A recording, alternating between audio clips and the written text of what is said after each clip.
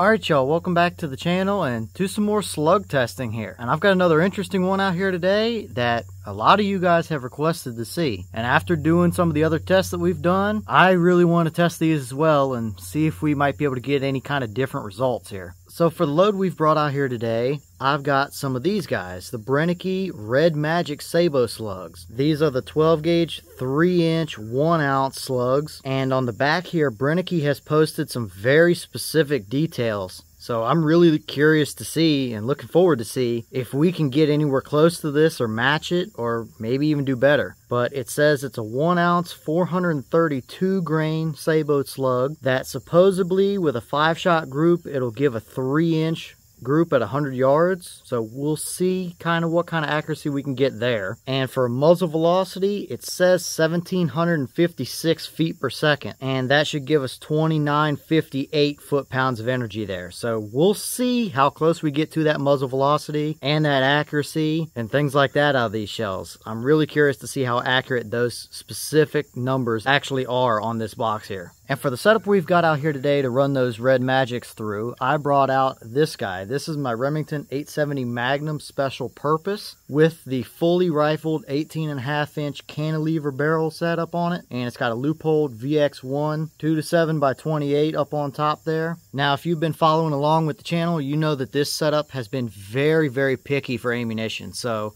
I'm really looking forward to seeing if the Brenneke slugs might actually bring this thing into what I know that it is probably capable of doing for us. So as for the test, we're going to do it the same way that we've done all the previous slug tests through this gun. We're going to start off at 50 yards and we're going to shoot a 3-shot group at 50. It's going to be on the smaller target at the top to start out with.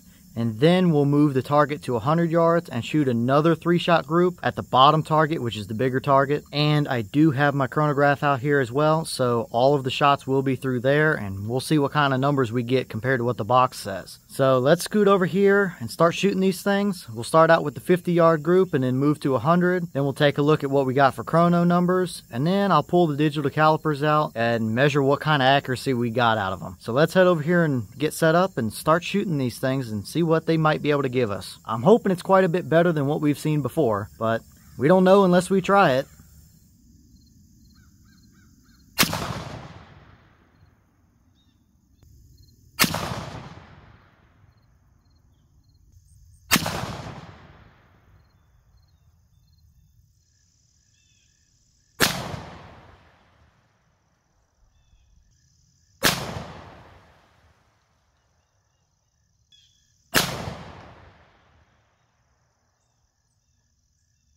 Alright, so now we're back taking a look at our chronograph here real quick. And remember, the box was calling for 1756. Now, I don't think we quite saw that. I think it was hovering right around 100 feet per second under what the box was claiming. But we do only have an 18.5-inch barrel, and they may very well have tested it through a longer barrel. So at least we were relatively in the ballpark. But let's look at the actual numbers and see what it gave us.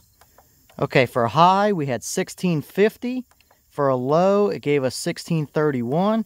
And that gave us an average of 1639. So we were right around 120 feet per second under what the box was claiming. It's not entirely unexpected, being that it is an 18.5-inch barrel, but at least they were very consistent as far as velocity goes. But let's take a look here and see what kind of accuracy we actually got out of them. Okay, real quick note here before we look at the accuracy. I found a few of these Sabots downrange. They only flew about 20 yards, so not very far. But this is what they look like here. And what I found really interesting is look at the helical spin on those pedals there. You can really see how either they were designed to do that or the rifling really had a good grip on these things as they were going down that barrel and just twisted the plastic. So definitely really interesting to see here.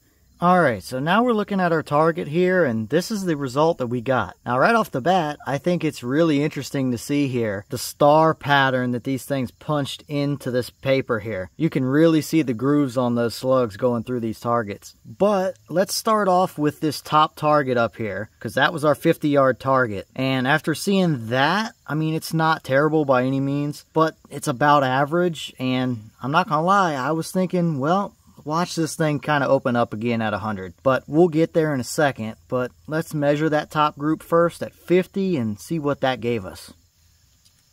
Okay, so our 50-yard group gave us a 1.54 inch group, and that is from center to center on the farthest two holes apart. So definitely not anything I would call super stellar or amazing, but definitely not terrible either. I would say to start out with, that's about average from what we've seen with this gun at 50 yards with most slugs anyway. But with it being right at a 1.5 inch group and the box claiming 3 inches at 100 yards, we're right on track there for what they were claiming. But speaking of the 100-yard group, that's our bottom target here. And these two shots were looking really, really good. And then that last one hit low there. Now, I don't think that was me. I felt really good about the trigger squeeze. And we kind of saw a similar thing with the top group here, how these two shots were touching and that one fell just a little bit lower. So it's not looking absolutely just stellar like a rifle target would or anything like that. But let's measure it and see what we got and see how close we actually were to what the box was claiming. Okay, so that bottom group at 100 yards gave us a 3.38 inch group. And that is from the center of that top hole to the center of that bottom hole down there. So if you remember, the box was claiming 3 inches at 100. And that's 3.3, so we're pretty much right on the money. Now, I think this is a case of it looks a little worse than it might actually be, because 3 inches doesn't sound all that great or whatever, but it's exactly what the box was claiming, if nothing else. Now, looking at this, I think it could go either way. I think we could shoot group after group after group. One might be a 2-inch group, the next might be a 4-inch group, but I really think this is about average, because I felt good about all the trigger squeezes. But I will say this, I am much happier with how these Brennekes have performed than anything we've shot through that 870 so far, I can tell you that. Because this, you could make something work at 100 yards with this. So definitely, we ain't looking too bad on this one.